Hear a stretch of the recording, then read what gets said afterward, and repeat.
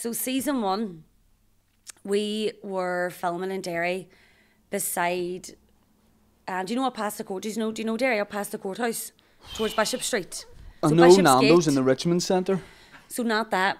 Right. So it's Bishop's Gate, so it was up towards Bishop Street, and we were filming. Basically, it's a big steep hill, and it's the one where, you know, the wee dog runs. Oh, sorry, on the wall. This is near on the walls. It's at the gate of the gate of the walls. Yeah. So we were standing there waiting to go up this hill, and they had an old cop car, and knew everybody's set for the 90s. And they were shooting behind us, so we get that wee walk up and everything, and we were going for it. And you know what I want, because it's outside and it's right. We finally have it organised.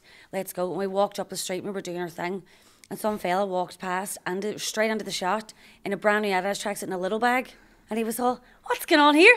He's filming a wee show." We had a cut. Everybody back down. Brand new little bag, Adidas tracksuit, and we had a cut. And it was like 2 or 3 people at that time just literally wandered on the set, just like. I know that's on camera, but you do get it a lot.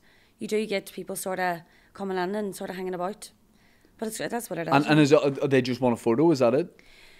I sometimes want a photo or want to be sort of part, and just sometimes just to sit and watch. Yeah. We had season 2. Are they going to tell me off for telling this?